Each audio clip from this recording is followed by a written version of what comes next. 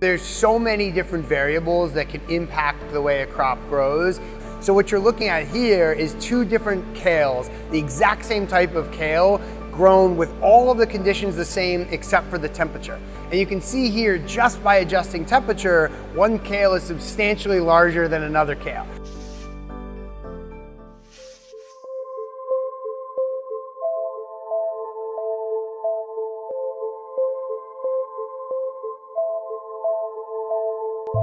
Technology is a critical component to what we're building. And we're taking in millions of points of data in real time that have an impact on the yields of our crops, the qualities of our crops, the way they look, even things like the flavor and the taste of the crop themselves.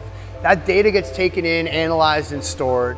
And then that entire data set of images and nutritional and environmental data gets looked at through other machine learning algorithms. And our system's actually able to look and say, do we like what we're seeing, do we not like, and make decisions on its own to say, why don't we tweak and change certain variables at certain times, and then push those changes out automatically into our system. So it doesn't require to sit there and think about and look at data and make decisions. It's our system actually making decisions much faster and much more efficiently across a much larger farm. There's so many different variables that have an impact on the way a crop grows. We can change things like the light intensity, but even things like the light spectrum.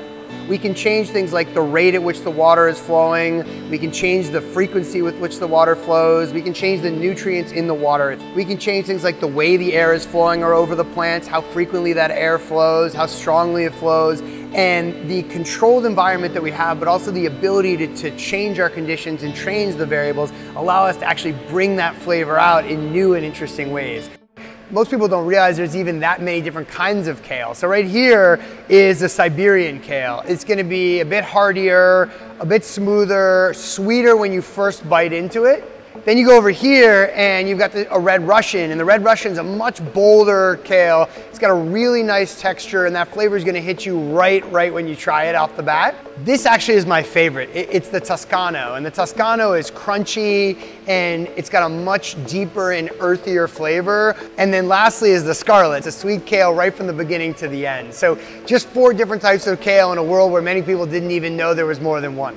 Because we control the environment, because we control all the variables that make a crop healthy, the crops themselves grow in a very consistent way. You don't see blemishes, you don't see issues, not only in an individual harvest, but harvest to harvest as well.